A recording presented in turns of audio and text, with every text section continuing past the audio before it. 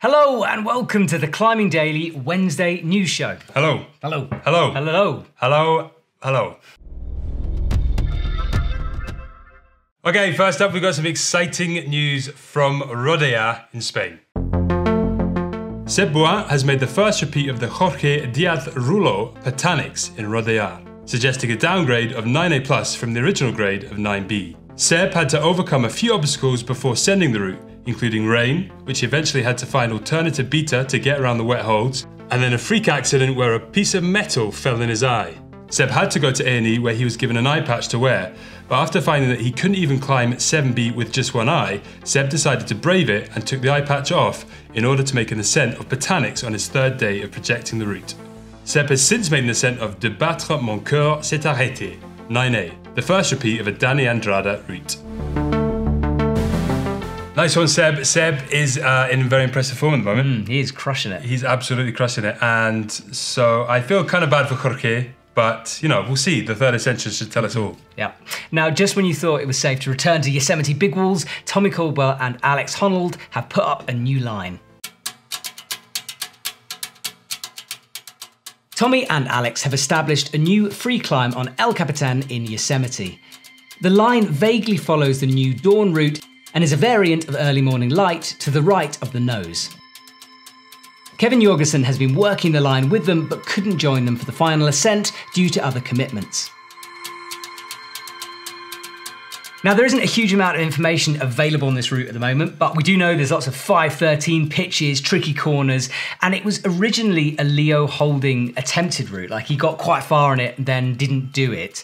But it was a cool story I was reading on Planet Mountain or something like that, where apparently Leo bolted onto the wall an Alfa Romeo badge from the front of a car, because there was a blank section that was the only way he thought he could get through it.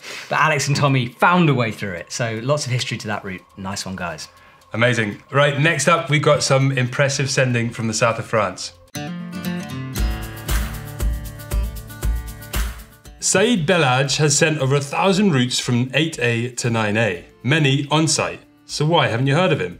This is a question that Andrew Bisharat asked back in 2014 for an article for Rock and Ice.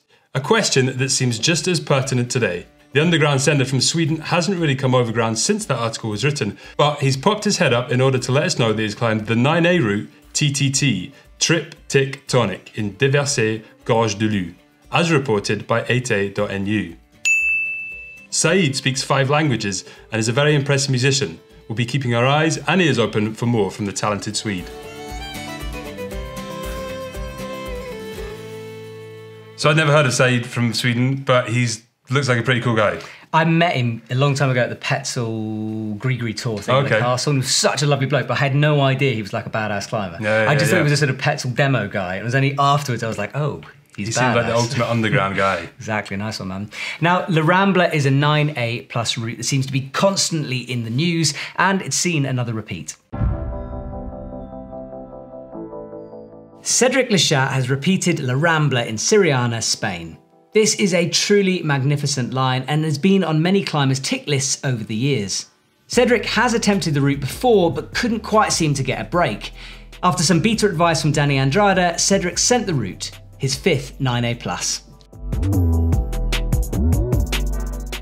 He's been doing a lot of big wall stuff, sort of on the Eiger. Yeah. And then he sort of flipped it and then went for La Rambla. It's kind of like from one extreme to the other. He's in good form. He is. He always seems to be like on a level, doesn't he? Well, yeah. So the last time I saw him, he was in my gym in Chamonix, and he had 2 broken arms and a broken leg. He was literally in like 2 casts and a thing. I don't know if it was a broken leg. Said it. Whatever you did, you were in many casts, and he was still like training. So it was pretty cool to see. Okay, next up we've got some very impressive young gun sending. 8A.nu has reported that Theo Blas, 9 years old, has made an ascent of an 8B route, Bertin, at Saint-Guillaume-le-Désert after 5 to 6 tries during 2 days. Previously, only a handful of 9-year-olds have climbed 8B, including Brooke Rabitou, so Theo, for sure, will be one to look out for in the future. As for me, I just hope he's having a good time. I like a kid crusher, but at the same time, I just kind of want them to do it. I don't want to give them too much spotlight, you know what I mean? I hate them all. Well, I mean, I can see that. But he's 9 years old. He's sending 8B. Just keep going, man. Like, good things will happen if you keep going. That's my view. Yeah, it's super impressive, isn't it? It's crazy, crazy. Now, Matteo Minardi has sent a monster route. Matteo has climbed the huge 55-meter 9A called Waterworld. It's the longest and steepest of the routes in the OSP cave, and this is his 7th 9A. Perhaps 9A plus soon. The thing that really drew my attention to this story was the 7th 9A. That is massive to climb that many, and 55 meters of a route. Jeez, there's a long way. That's a big 9A. It's a big 9A. Do you reckon it's like lots of little 8Bs put together? Yeah, I don't. I just can't. Like, I hate anything over about 12 meters. So the idea of climbing 55 meters just blows my mind a bit. You need a long rope. I do. You would need a long rope. You need a huge rope. Yeah. Speaking of long ropes, it's the AC counter.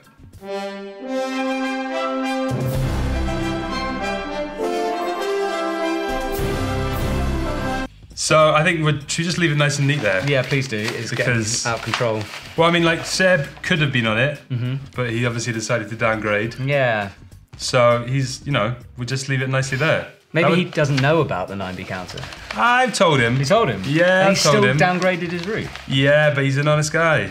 And plus he did it with one dodgy eye, so... True. Maybe that's a downgrade there, right there. Anyway, that's it.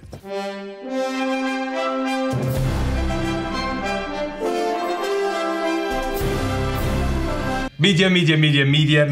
What's new in media? It's all about Cold House media. Media. There's, that prow they did in Peru? They went back and honestly, I watched it today and I loved it. Yeah. It's like such an incredible line. Who climbs it? Shah. There you go, have a look.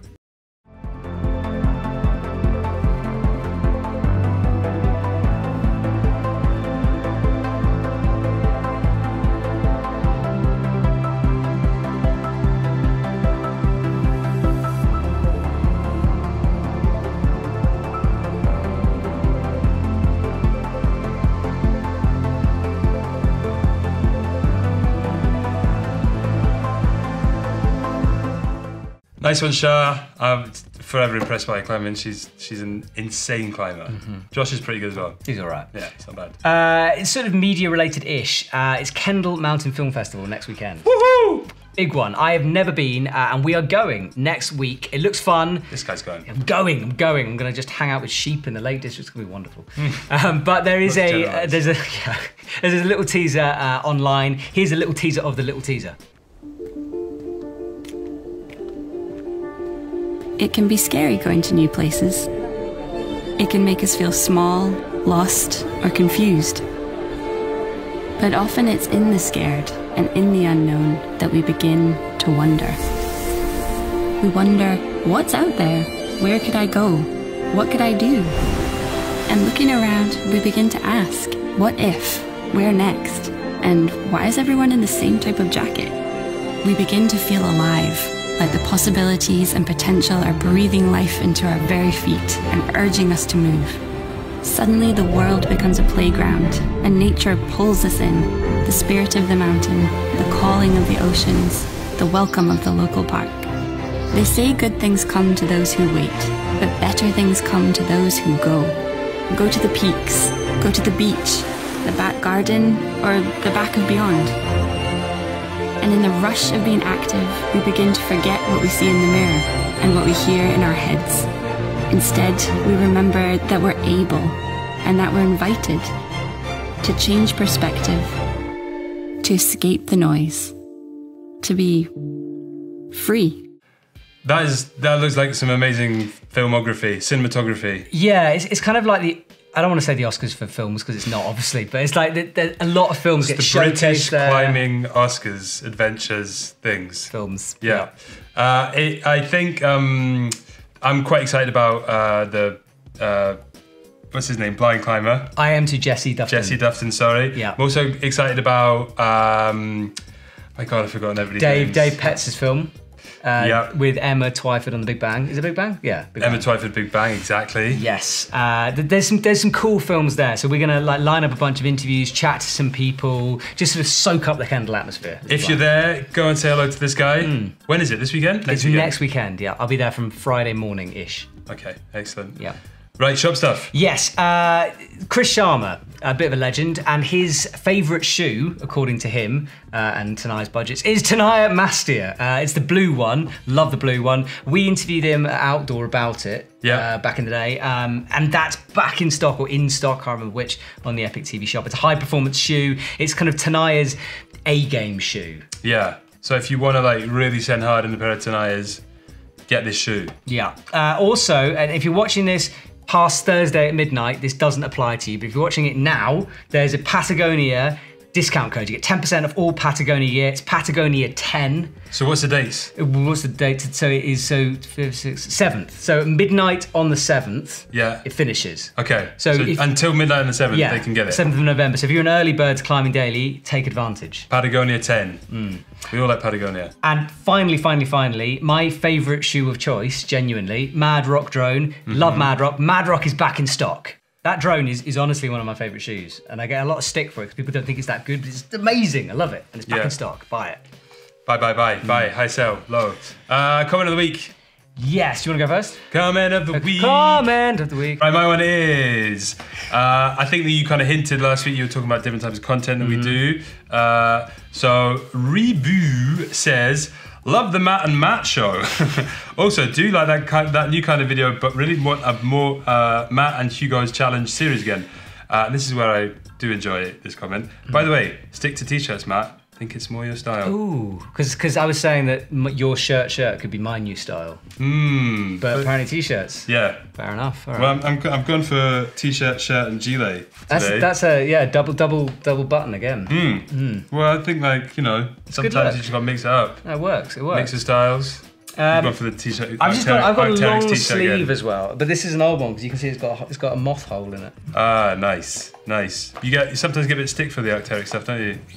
People think that you're splurging.